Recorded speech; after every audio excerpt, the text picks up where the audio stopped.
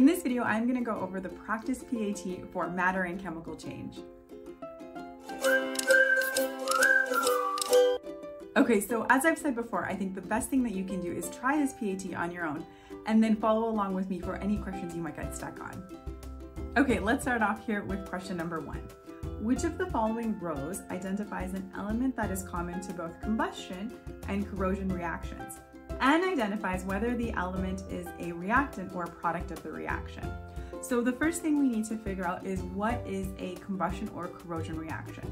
So a combustion reaction is just a fancy way of saying that it produces a lot of energy. So we can think of a fire, or kind of a more fun one, some sort of explosion that's happening.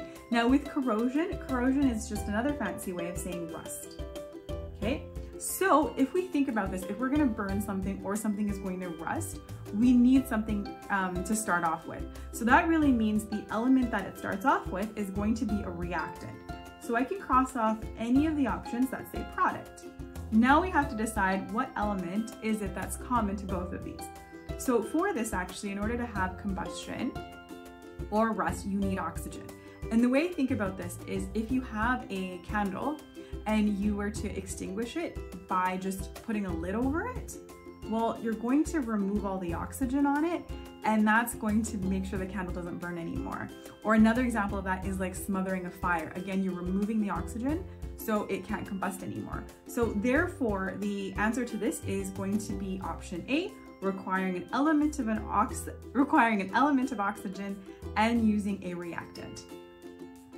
Okay, number 2 here. So with this, we're looking at the physical properties of elements. So physical properties are anything that you can really see or are the actual properties of the element on its own. So we've got our melting point, boiling point, color, conductivity, and malleability. So we want to know which of the following statements describes the conductivity of elements 3 and 4. So one thing I noticed right away is with element 3, we're saying it's not malleable. So in order for something to be malleable, what it means is that we can bend it. So that means it's probably going to be a property of a non-metal if it's not malleable, okay? And then with option 4, we're saying it's very malleable. So if it's very malleable, we can probably say that it's a metal. So now we have to decide which of these descriptions fit those options there. Well, both A and B are talking about insulators and conductors. Well, a metal is a very good conductor of both heat and electricity, and a non-metal is a good insulator. So in order to say both of them, that's probably not going to work because we know that one is a non-metal and the other one is a metal. So I'm going to cross off A and B. And then for C, we're saying element 3 is a good conductor.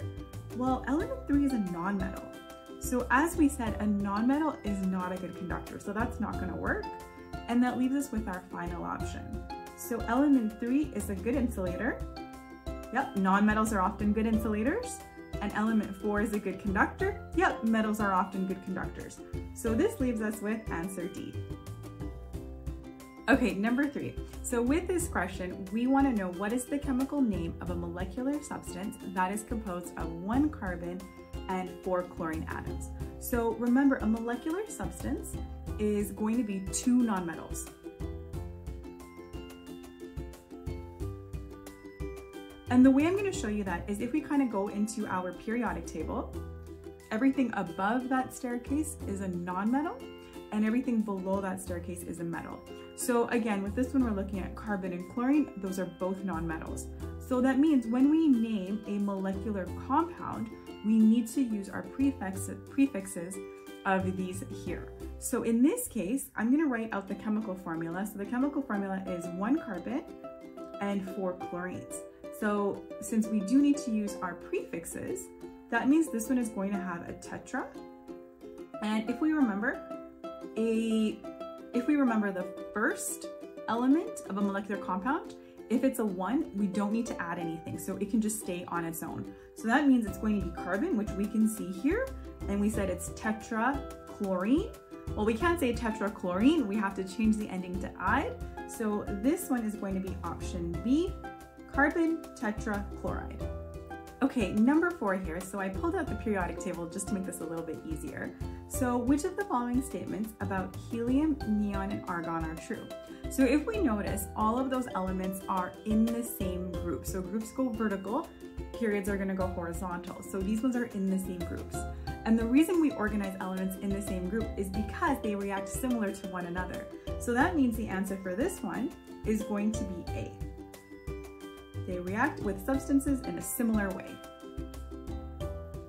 So we want to know which of the following events is an example of a chemical change. So I like to describe a chemical change as a change that once it happens, often you will not be able to get the original substance back. So let's try and see what's happening. Liquid nitrogen evaporates. Well, normally if something evaporates, you can find a way to get it back. Really all it's doing is changing from a liquid, in this case, to a gas.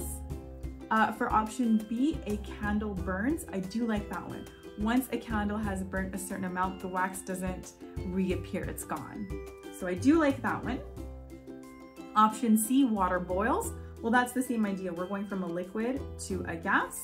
And then option D is ice melting. That's kind of the same idea as what's called a phase change, which is what we're seeing for these. With ice melting, however, we're going from a solid to a liquid. So in this case, our option here that's going to work is going to be option B. Okay, number 8, we want to know which of the following substances is classified as a solution. So a solution is basically a mixture, and often the mixture looks like it's one mixture, but it's actually made up of 2 or more things. So I'm looking at my options here, and acid rain is a good option for this question because acid rain is normally made out of compounds like sulfur, nitrogen, and water. Table salt is still one compound, so that one's not going to work. Helium gas, as it sounds, it's just one element, so that's going to be helium. And baking soda, again, just baking soda on its own. So our only option for this is going to be option A. Okay, number 9, a student tests the reactivity of 4 metals by placing each of the metal into a 200 gram per liter of hydrochloric acid. Each piece has an initial mass of 4 grams. The student records her observations in the following table. So before we get to our table, let's double check and make sure we understand what's happening here. So we have 4 grams of a metal and we're putting it in acid. So if it's a strong acid, what it's going to start to do is it's going to start to dissolve whatever is in that acid. So our question is asking us, the information in the table below shows that the metal that reacts most readily with hydrochloric acid is, and then we have our option. So how we know this is we are looking for the metal that has been almost dissolved all the way. So we're looking for the one that would have the lowest mass after its reaction with hydrochloric acid. So the lowest mass for this is going to be option C. So our answer is C. Okay, number 10. So with this one, what they did is they gave us a legend, and we're saying that our hydrogen is the one with the little white circle, carbon is the dark circle, and oxygen is the gray circle. So what I'm going to do is I'm actually just going to label everything with by using the key. So here is our hydrogen.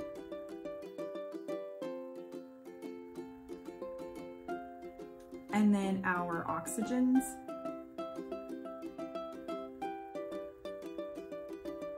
And our carbons.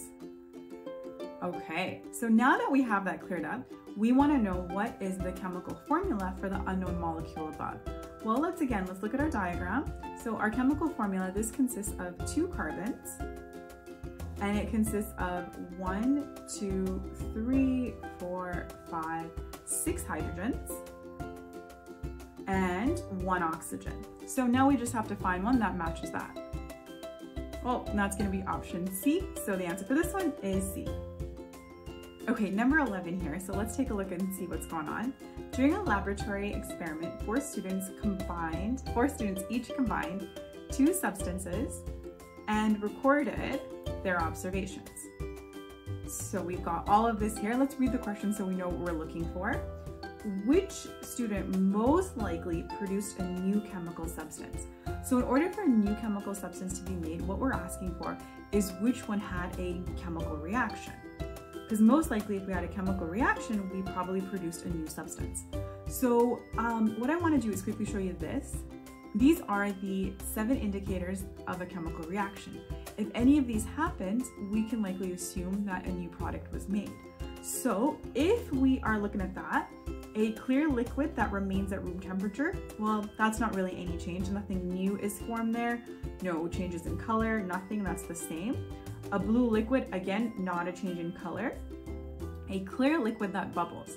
I do like that because if we're seeing bubbles, that means there was gas produced and we see those gas in those bubbles. So that's quite an option.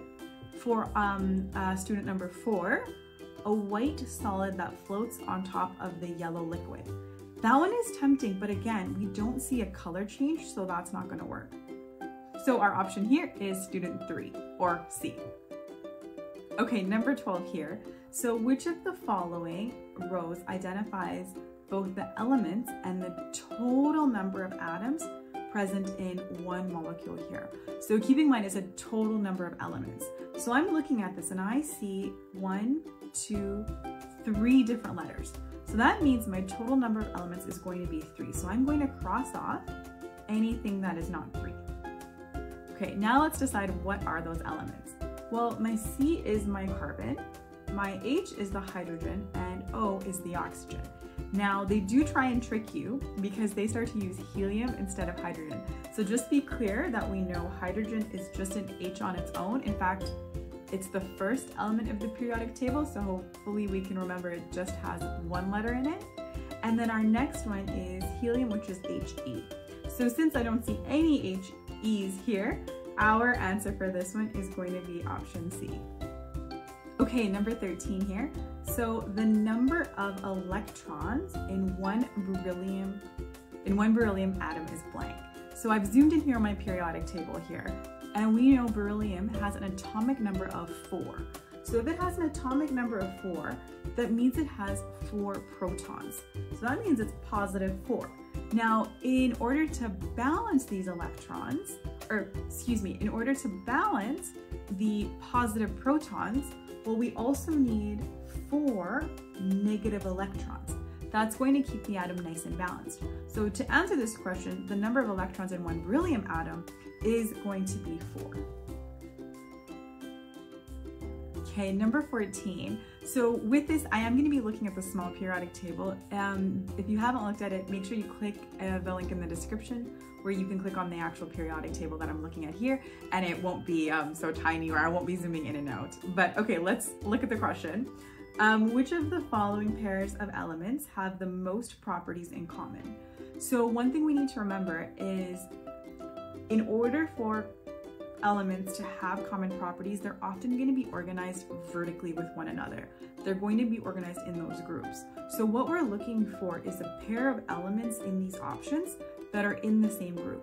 So let's go ahead and let's look for that. So the first one is fluorine and oxygen. Well, fluorine and oxygen are right next to each other, so while they differ by 1 atomic number, they might not be the one that is most likely to have properties in common.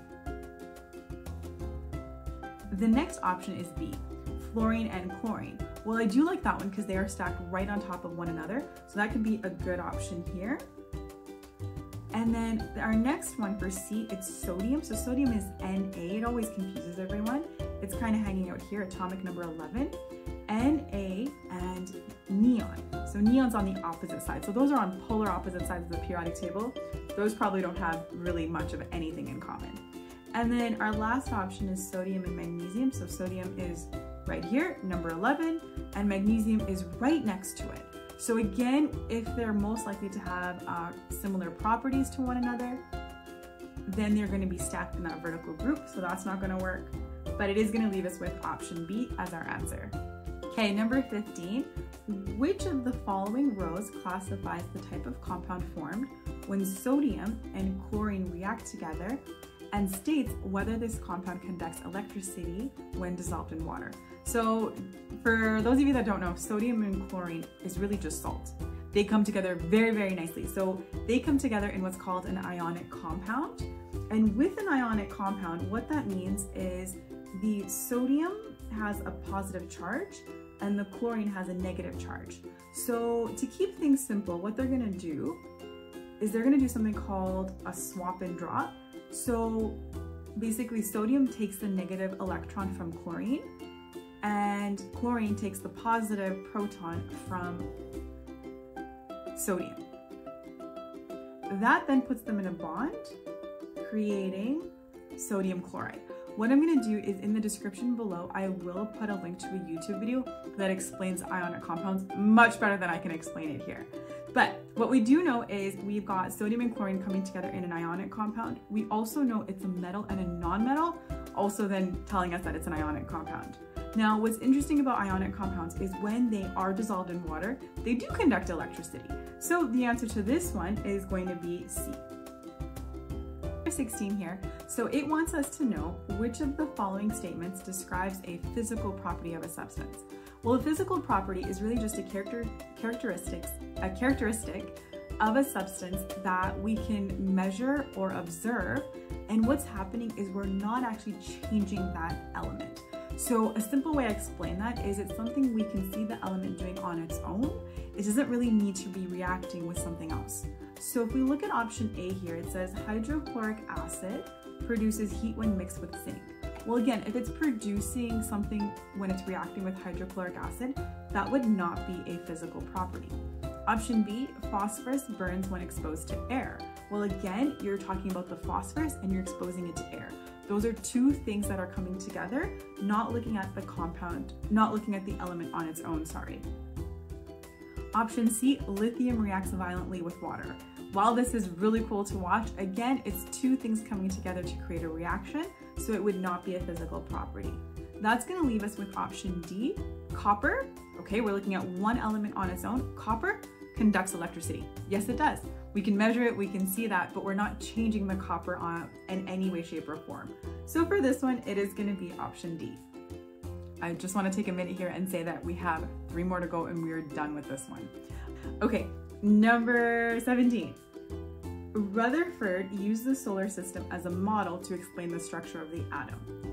When this model is compared to an atom, the planets represent. So this is really what he's saying, is that we have our sun, and then from there we have things that are orbiting around it, right? So we have to think back, well, what's gonna orbit the center of the atom? So if you remember for this one, it's only gonna be option D. It's going to be those electrons that orbit the atom. So they're just kind of hanging out and they're just gonna orbit the atom right there. So our answer for this is D. Okay, number 18. So we have a large portion that we need to read here. So I'm gonna read it first and then we're gonna go through and find out some of the important information.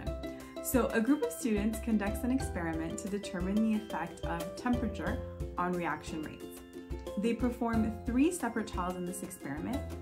In the first trial, they drop an anti-acid tablet into a beaker of water at a temperature of 40 degrees and record how long it takes for the tablet to completely dissolve. In the second and third trials, they use the same type and amount of anti-acid, but they change the temperature and the water to 25 degrees for the second trial and 5 degrees for the third trial. Okay, so lots of things in there that we need to keep track of. So the first thing that I want to keep track of is the 5 degrees for the third trial, 25 degrees for the second, and 40 degrees for the first. Okay, so what the question is asking us, they're asking us, what is the manipulated variable in this experiment? Well, if we think about it, when something is being manipulated or when someone is being manipulating, they are trying to change our mind for something. They're trying to change how you think or what you do. So in this case, we need to think, well, what did we change in this experiment? So the only thing that I see that we've actually changed, as I've highlighted, is the temperature. So that means our answer for this one is going to be option B, the temperature at which the reaction occurs. Okay, last question here. So numerical response number 2. What we need to do is they've given us some elements, and with those elements, we need to decide which are going to be metals and which are going to be non-metals. So we have aluminum, fluorine, lithium, and phosphorus. So again, with something like this, we need to be very clear about where those metals and non-metals are. However, the names can also kind of give you a hint, right? So when we look at this, the first thing I'm looking at is I know aluminum, like aluminum foil, I know that that's going to be a metal. So I'm going to put a number 1 there, and let's double check our periodic table. If it is below the staircase, it's a metal. So there's my staircase right there, just in bold, and aluminum is number 13 right underneath boron, so it's definitely a metal. Let's look at our second one is fluorine. So fluorine is number 9 right there. It's above the staircase, so that's going to be a non-metal, so we're going to pop the 2 there. Our third option is lithium. Well, lithium is hanging out right over there, number 3. It is still below that staircase, even though it's on the left side of the periodic table. So that one is a metal. And our last one is phosphorus. Phosphorus, we can see, is right above the staircase at number 15. So this one is a non-metal, so we are going to pop a 2 there. So our answer for this numerical response question is 1, 2, 1, 2. I hope that was helpful. All the interactive tools to help you learn and study are in the description below. Just as a reminder, I do hold one-on-one sessions. You know where to find that information, and I will see everyone in the next video.